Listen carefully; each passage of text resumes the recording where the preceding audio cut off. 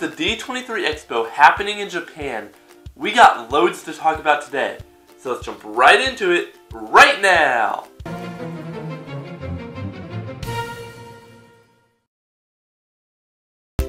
Hey everyone, Alexander here and welcome to Cruise Disney, your home for Disney news. New videos are released every Tuesday and Friday as always. So Disney has just hosted the D23 Expo in Japan, hosted by Bob Chapek. And we have enough to talk about that could be split up into 3 or 4 different videos. But I'm going to do my best to cram it all into this video so that you guys don't have to wait till Friday to get your Disney news. So, first, we have official new details regarding Pixar Pier, as we now know the official opening date being June 23rd. We also received a nice concept art image of the entrance marquee, which will be located over by the Cove Bar and Ariel's Grotto. One concern that I have with this piece of concept art rendering, though, is that it features Luxo Jr., the famous Pixar icon, the lamp. It was back in about 2010 or 2011 when Disney World included an animatronic Luxo lamp in Pixar Place out in front of Toy Story Midway Mania, which, by the way, was truly spectacular. But sadly, Disney was soon sued by the company which makes Luxo lamps, since they never asked for permission to make it. Therefore, Disney had to remove the animatronic Luxo. This just all concerns me why they would go and try to put a Luxo lamp on top of the entrance marquee. On to Disney's Hollywood Studios now, as we now know more about Mickey and Minnie's Runaway Railway, which will be the replacement attraction for the Great Movie Ride.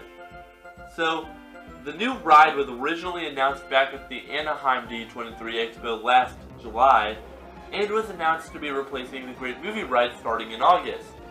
Since then, we haven't really heard any more about the attraction. That is, until now. Mickey and Minnie's Runaway Railway will be opening in 2019. We originally speculated that Disney would aim to get this attraction open by November of this year to open on or around Mickey Mouse's 90th birthday. But instead, it seems to be opening the same year as Star Wars Galaxy's Edge.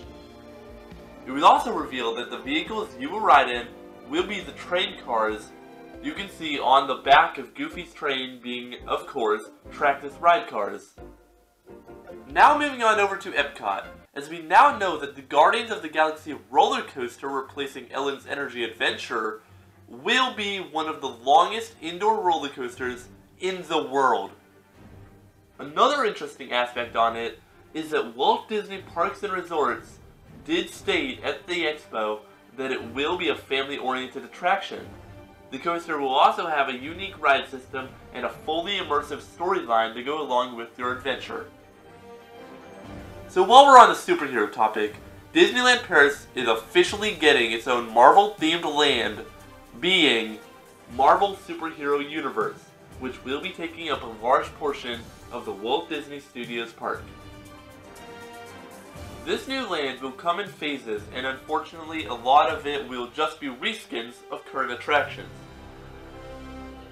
But we might expect the Twilight Zone Tower of Terror to stay the same and not be rethemed to Guardians of the Galaxy Mission Breakout the way it was over in Disney California Adventure Park. It's not 100% safe though, as it may be transformed in the foreseeable future.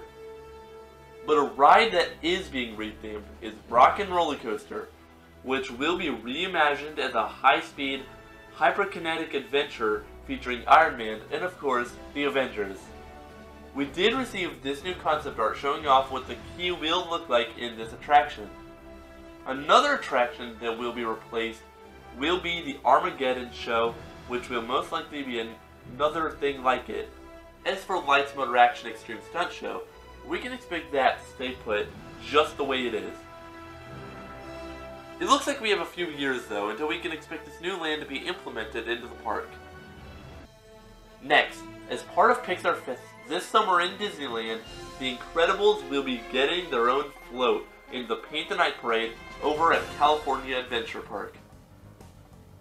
Now on to what we have been speculating for many months, and that is the highly anticipated Star Wars Hotel.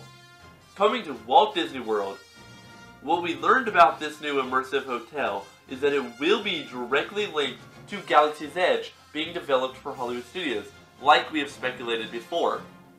We've discussed before how the hotel could possibly be getting its own entrance into Galaxy's Edge, but we now know that that is true. We've also received this new concept art showing a great view through these digital windows of a galaxy far, far away. Also, every room within the hotel will have its own digital window to add to the experience. Lastly for today, in Hong Kong Disneyland they will be receiving an Ant-Man themed ride, similar to that of Buzz Lightyear's Space Ranger Spin, where you use laser blasters to hit targets. We also got a look inside the queue. It's looking very nice, making me wish we were getting this in one of the US parks, since Ant-Man is my all-time favorite superhero film. But now, be sure to leave a like as it really does help me out produce more content like this, and subscribe so you never miss out on any Disney news. I'll see you on Friday, and I'll see you real soon.